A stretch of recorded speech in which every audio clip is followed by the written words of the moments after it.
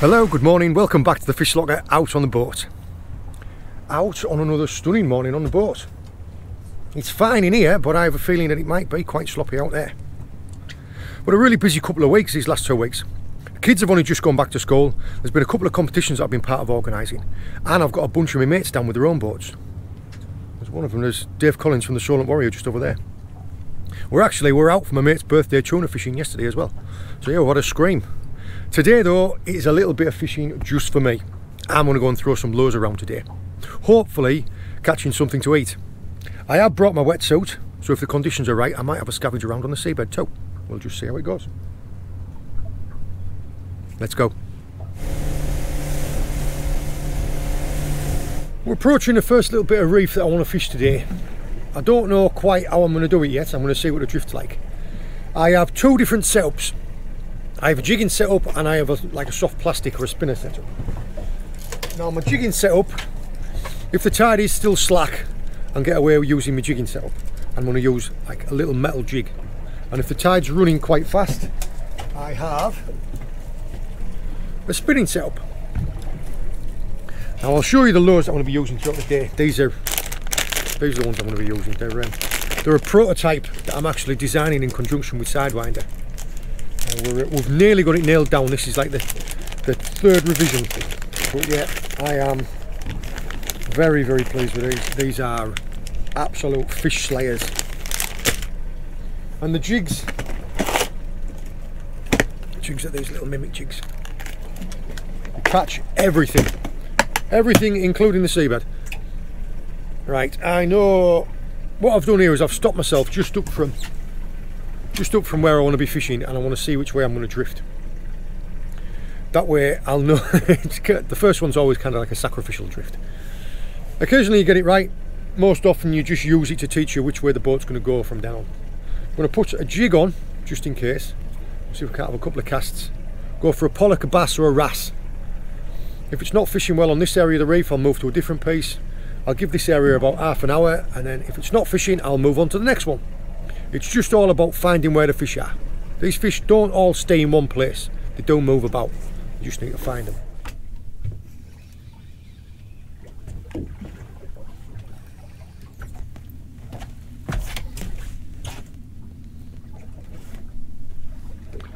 Little ballon wrasse.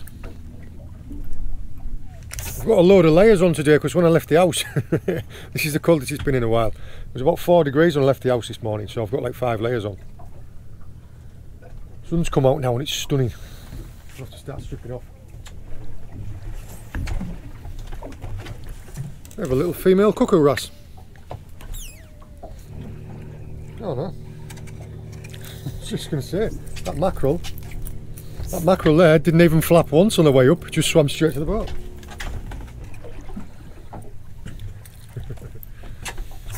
This is a poor cod. I'm going to keep this one and use it as a live bait.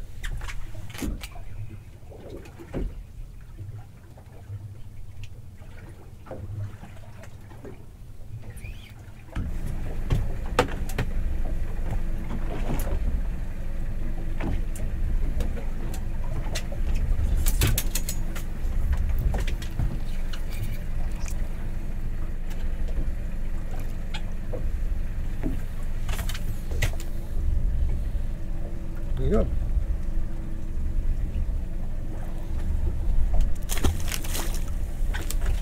Yeah, them wrasse, you need to be right on top of them, otherwise they just bind you straight up. And that one, I'd hooked it near the bottom and it just ran round a piece of kelp. I could feel the fish there, so I just had to back the boat up and get round it.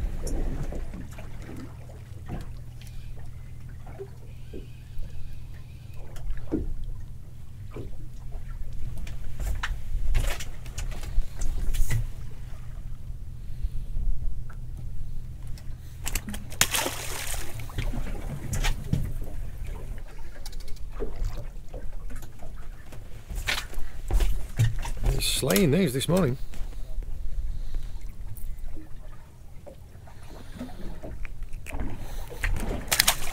Not what I'm after though.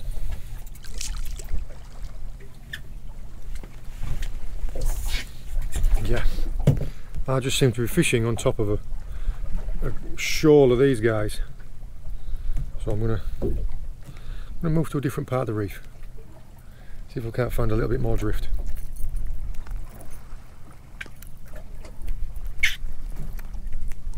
Tell you what, he wasn't coming off.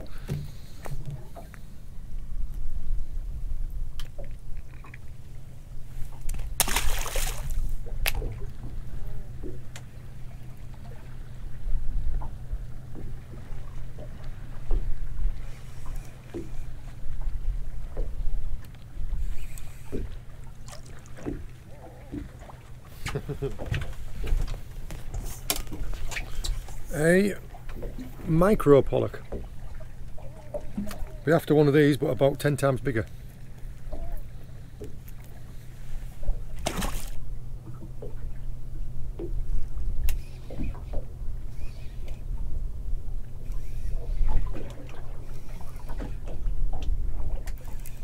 I've either foul hooked something, or it's like a sea cucumber. Just no fight in it at all.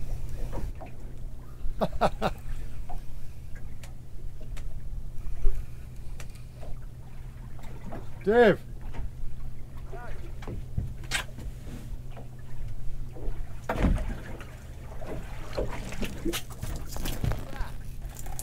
It's a massive spider crab on one of them jigs. They really will catch anything. That is crackers, that.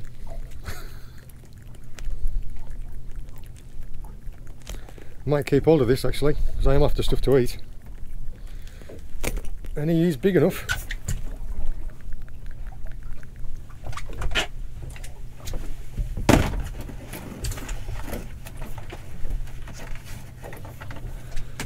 Let's go around and try a different part of the reef.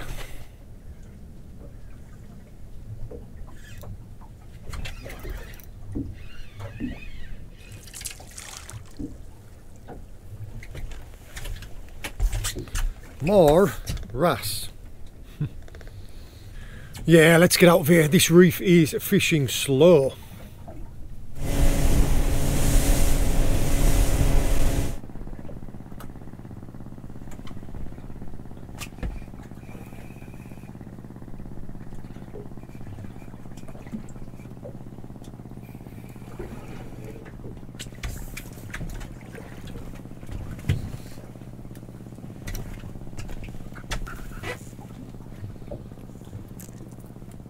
Nice one.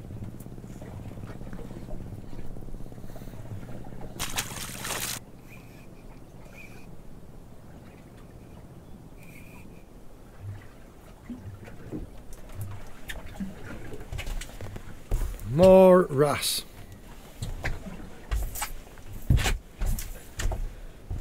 Caught fish has killed my live bait.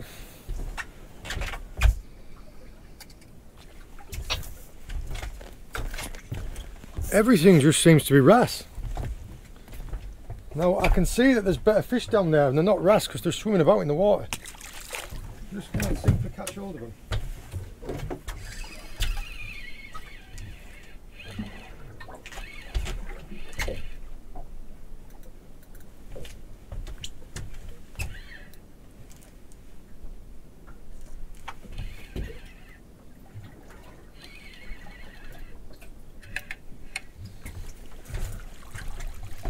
Not what I was after. Another greedy wrasse taking the softie. It's one of the things about fishing small tides. Fishing slack tides with no drift down around the bottom, you're going to get wrasse.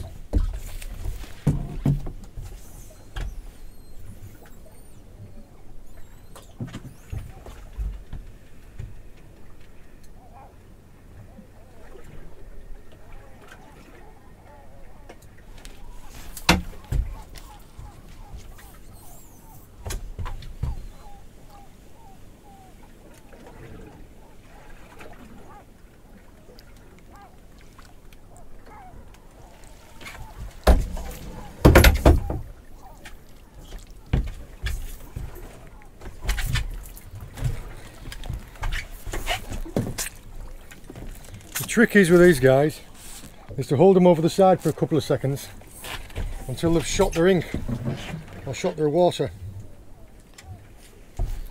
Yeah. This is what keeps eating all my live bait. Bless you. Nothing you can do there. The live baits I'm sending down for John Dory's and for bass and for everything else are getting eaten by cuttlefish. Well, I wasn't after you. There's a little pollock. He's after more mackerel. Mackerel or pilchards. Don't want you. Yeah, I've now got no more live baits left. So I need to try and catch some more live baits before I do anything else.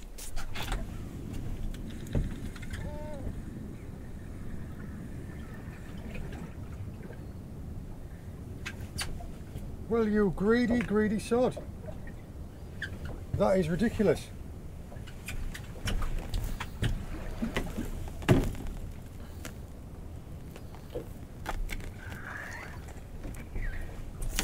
A ballan wrasse on a dead bait pouting, but he's taking it fair and square, look. There's not much left of it. I'll show you this rig in a second when I've unhooked it, but there, big circle, look. A chunky great ballan wrasse. All I had was I had my remaining dead bait poor cod. Ideally, you want a live bait. You're not gonna do much if you haven't got a live bait. Yeah, unfortunately, the cuttlefish have killed all my live baits, so I was fishing a dead bait, and he's completely eaten it. All I'd done was I just had my dead pouting, my dead poor cod, sorry, just rigged up on a circle hook like this with a locked in lead, fished near the bottom,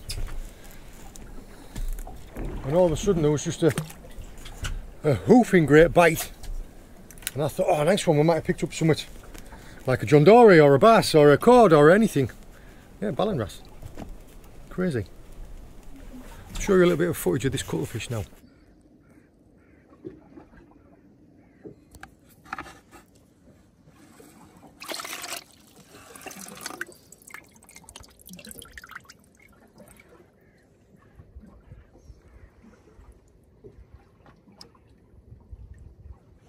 They're incredible the way that they can change colours like that.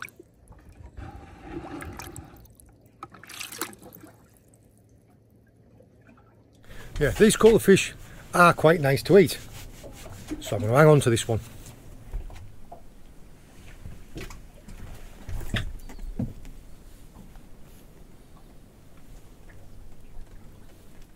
I'm going to have to go. I'm loath to leave this reef, but I'm going to have to go off and try and find some live bait somewhere else, just because I'm constantly getting hits on that and it's just cuttlefish. Just steaming around now trying to find some live baits. You would not believe the difference in what a week can make. We've had some real big spring tides. That was when we had our sharking comp.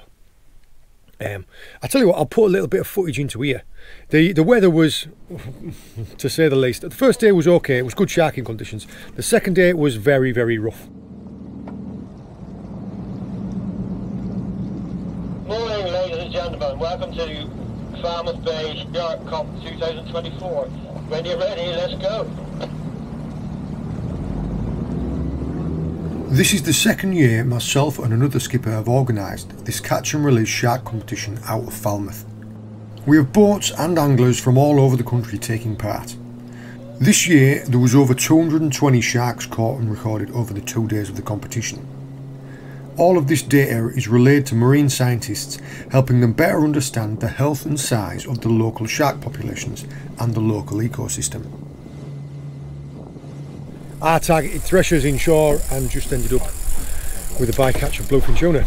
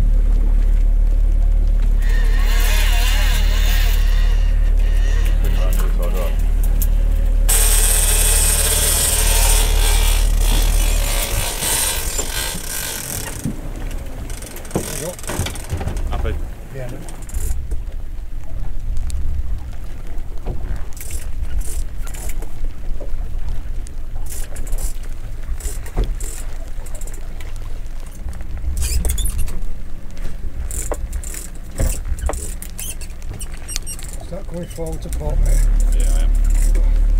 Don't you panic, I'm all over it.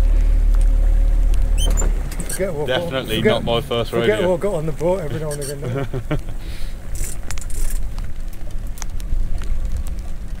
Ooh, like that.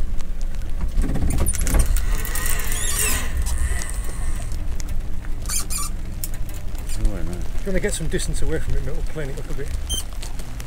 You're not going to get port and then straight ahead. There's its mate. Of course it's pissing down. Why wouldn't it be? Why wouldn't it? Why wouldn't it be absolutely lashing it down the road? It's dragging along. That's right, it's only pinwheeling, just get it right. It's coming up now. There it is. No, it's not very big. Not very big, but it's just being an awkward swine. Do you want me to lead her? Yeah, we'll have this tail.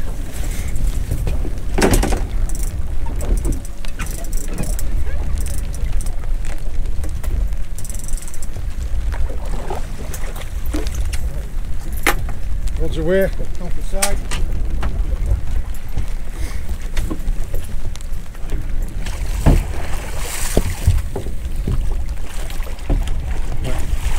Ticking ahead. Yep. Ticking ahead. Perfect.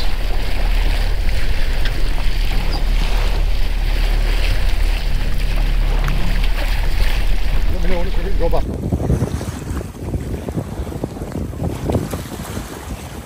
Straight down, no messing about. And it's tipping it down. Of course it is. It's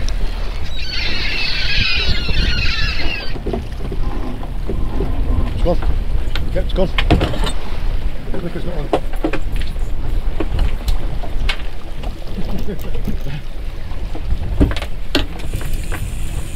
gone. Great to off this one. Yeah, told you. Okay. Right. A stealth one. Oh, right, okay.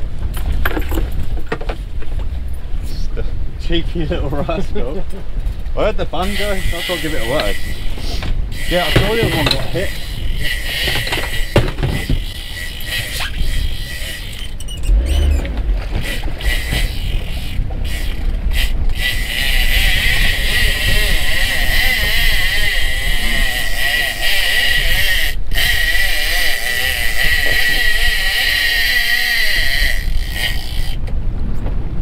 Meters, right?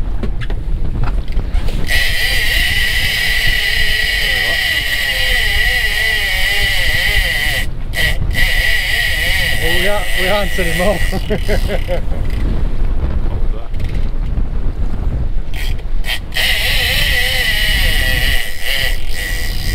It's alright. There's like a slightly stockier fish, this one. Yeah, mate, I'm doing you up.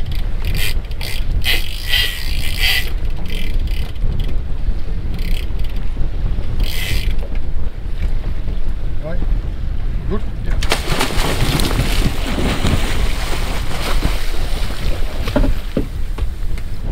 Didn't have a splash, mate.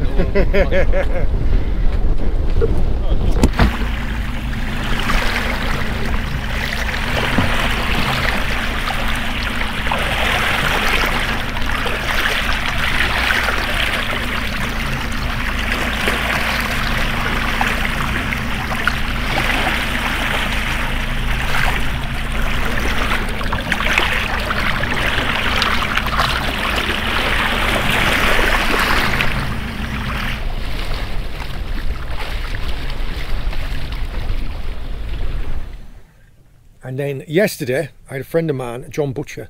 It was his birthday. So I crewed on a tuna charter on Anglo Dawn for them. And we had 6 absolutely stunning tunas. I'll put a little bit of that footage in here as well.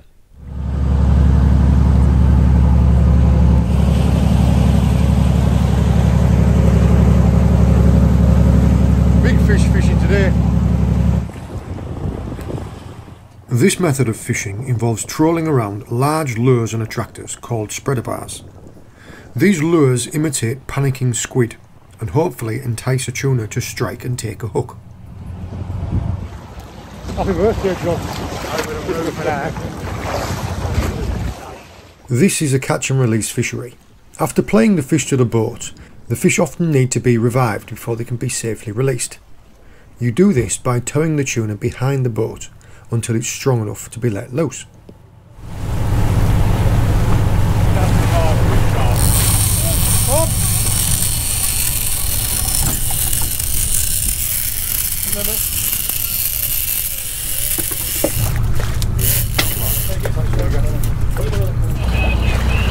Port and down, mate.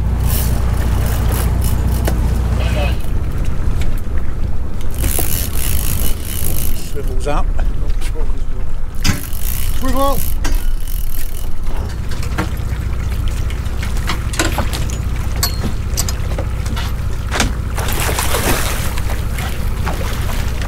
Bring them on, mate.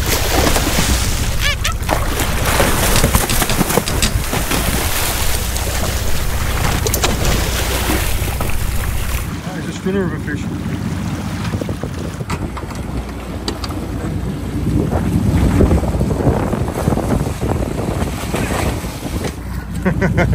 That is a big one. But yeah, considering the conditions that we'd had yesterday and a couple of days back, so what we've got, oh, missed it. So what we've got today, it's incredible. And the difference in bait. The last few days there's been bait absolutely everywhere, like mackerels and mackerel, pilchard, scad, that type of thing. Today they are really hard to find. The little bit of area of reef that I'm on now, I've come here to get a little bit more drift. We've got 0.5 knots now instead of 0.2. So yeah, a little bit better, but still not great. And we'll carry on this drift for about another 100 yards. If all I'm catching is wrasse, because I've already had 2 cuckoo wrasse here. If all I'm catching is wrasse, I'm going to move somewhere else. Too small to keep, and not what I'm after.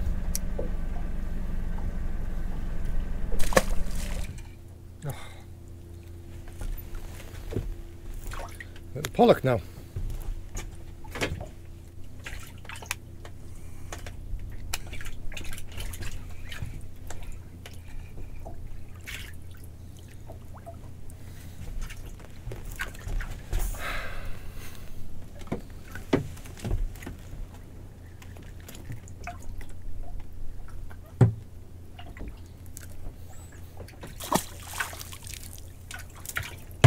What I'm wanting to catch is I'm wanting to catch the things that they're eating.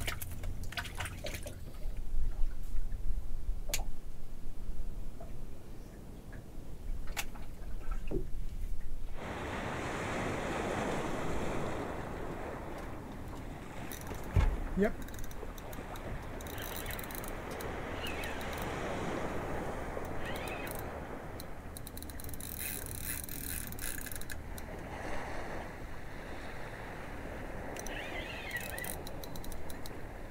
Get out of that kelp. Oh no. This feels like a nice fish and it's just dragged itself into the kelp.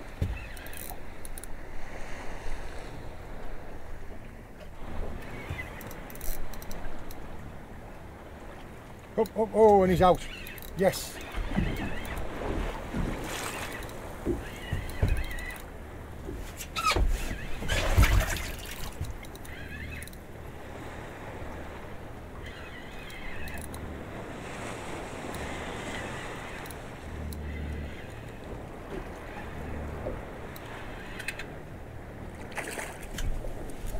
Oh, blimey. I was hoping for a bass, but I tell you what, as far as wrasse go, as far as ball and wrasse go, that is a pretty flipping special one.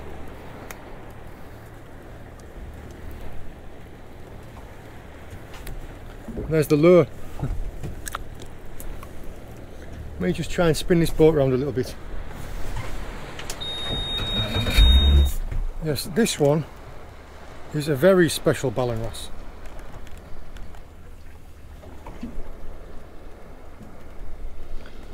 That one is an absolute jumbo. And there's the lure in his mouth. One of my little prototypes.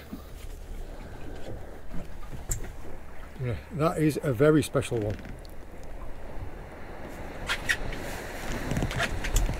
Try and balance myself so I can show you it properly. But them colours underneath there, he is, oh easy tiger, he is a jumbo.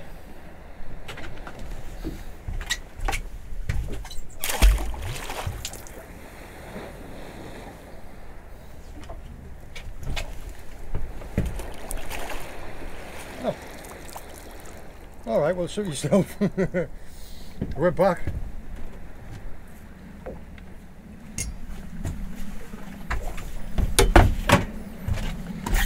Yeah, dropped him back over the side and it looked like it wasn't going to go back, so I was going to scoop him out with a net and recover him. As soon as I put the net down there, he was like, nah, I'm not having that. Boom, straight down. But yeah, that was on one of my little prototypes.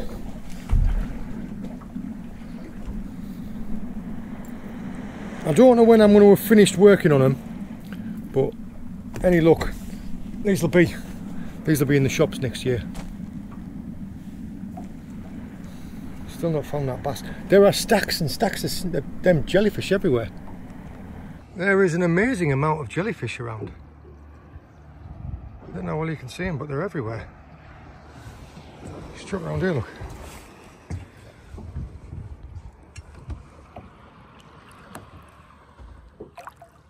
There's stacks of them, and they are beautiful.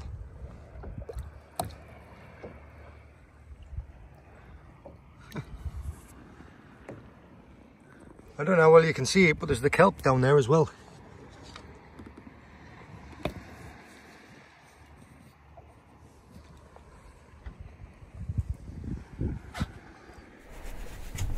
Just seen a bass follow that.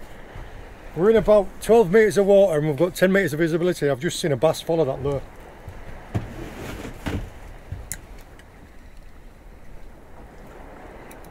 Oh, I missed it.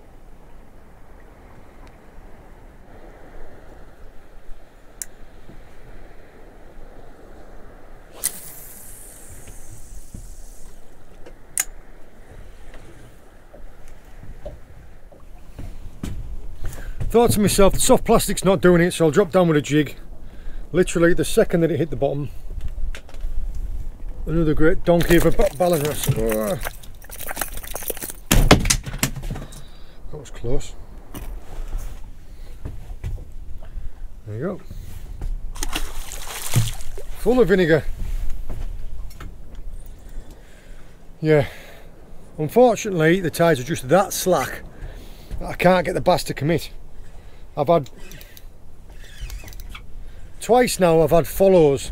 Like I can see them. I can see them in the water. I can see them following the lure. They'll come up in the last minute. They'll just turn off as if they're just like, oh yeah, I know what that is. And then, so yeah, just not having it, which is frustrating. Yeah. I'm going to phone the other lads up, find out how they're getting on. Then we'll go and get a wetsuit on and go and do a dive. Got ya.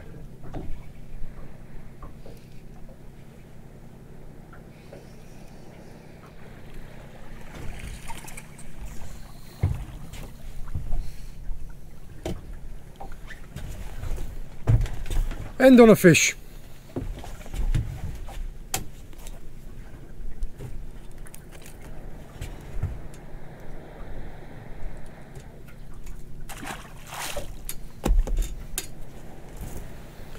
Admittedly, it wasn't the fish that I was after, but end on a fish. Let's go.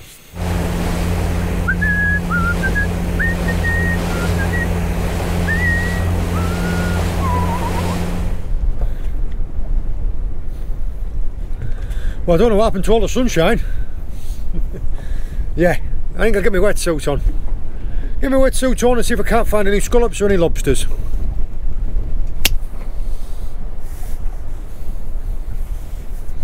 The water temperature is 15 degrees. Let's have it.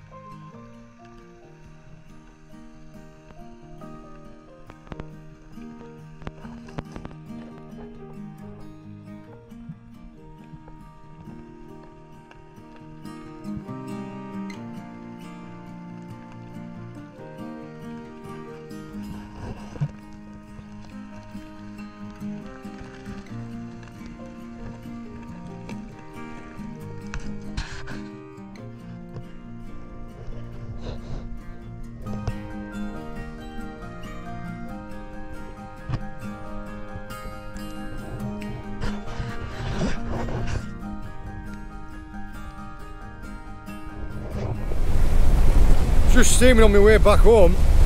Got talking to one of my friends on the radio, Mikey on Julie Girl. He says he might have something for me. So yeah, we'll go and see. One thing about diving, it's really good for clearing out your sinuses.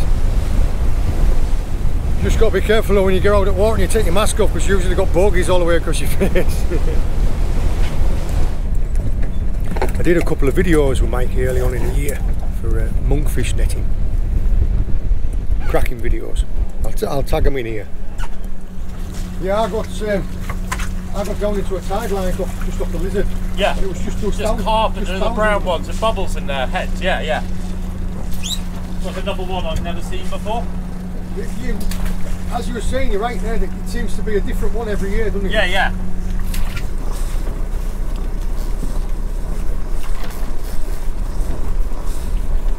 So that's a kilo. Lobster's 2 kilos. Right, yeah. So, kilo crane, 2 kilos lobsters. Bam. There you go. Yeah, no worries.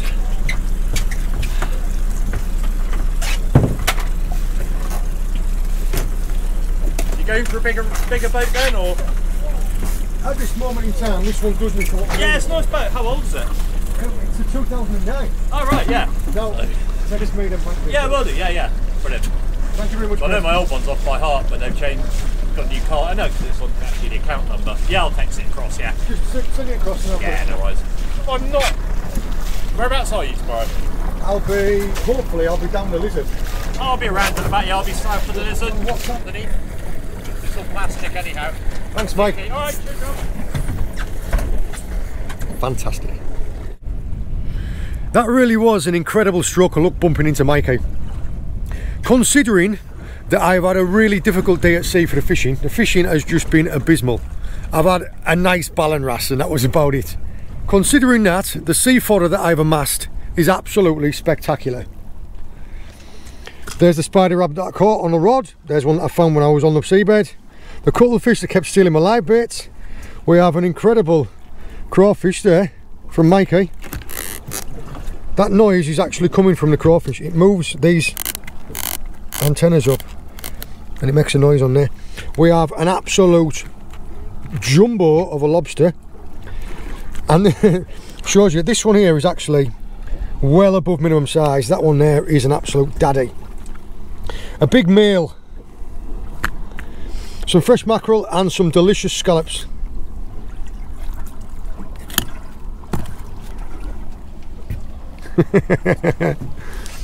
That is incredible. That truly is food fit for a king. Now what I'm going to do now is I'm going to get myself back ashore, go and get Hannah and James, we'll meet up with the lads and we're going to have a cook-up. Audio test. Hello Hannah. Hi Jason. Hello mate. Hello. How you doing? Good. Nice to see you. Hannah took the camera with every intention of us showing some of the cooking that we did at the campsite. But as you can imagine, when a gang of fishermen get together, the language can be a little uncouth at times. So if the conversation in these clips doesn't make any sense, that's because I've had to cut some of it out. These ones can go that way. Yeah, these are big ones. We do these. You do them that way, yeah. Two on. There's like there used to be a horse in my school called Bruce, and he. So when you go camping, don't forget your horseshoes. Yeah. But we had scallops, lobster, mackerel and spider crab cooked over the fires. Dave then cooked some amazing tempura battered cuttlefish. Yeah, nice. That one's ready. And Dave was filming it from behind. Oh, nice. That's yeah, Danish porn. You're not going to get any video. Every time that clicks on, someone says something really crude. I've had some burners before, we're about to throw the entire fish away. Yeah. Can you give this a bit more of a whisk? Is that alright? Where? Perfect. Yeah. I'll do it tomorrow again. There's nothing better than going out about your I'll tell you what. I bet they I loved it, don't want to didn't blow my own trumpet. the seal was But that is cooked so perfect. Yeah. in the water, I bet. All finished off with some marshmallows and chocolate digestive biscuits. Perfect. The barbecue ran on quite late last night, and we found from all the fodder that we'd been eating that we actually, and we decided this guy was that old and that special that we were just going to keep him alive in a barrel of water. And I kept him in the fridge last night. What we're going to do is we're going to V-notch this guy and we're going to put him back just because he's such an incredible specimen. And then put your hand up against the size of them claws. They're massive, aren't they? Like the same size as your head. That's saying something.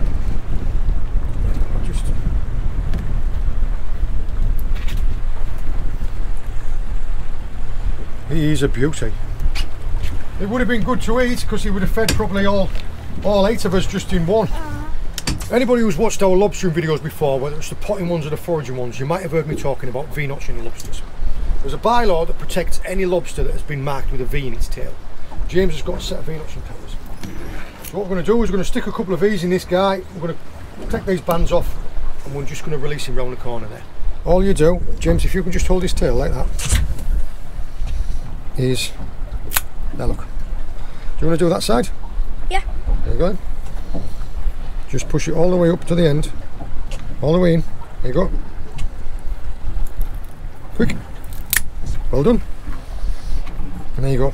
His tail has been marked with a V-notch.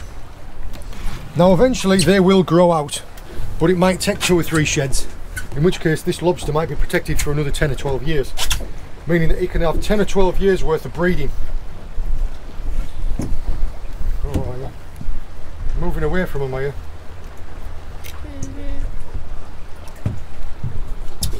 Smart move. We ready, James? Yeah. Come on, big lad.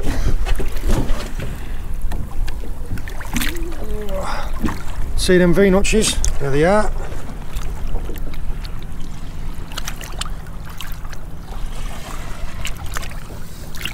See you later, big fella. Well, I hope you enjoyed joining us. I hope you found it interesting. All the very best. See you later. Bye.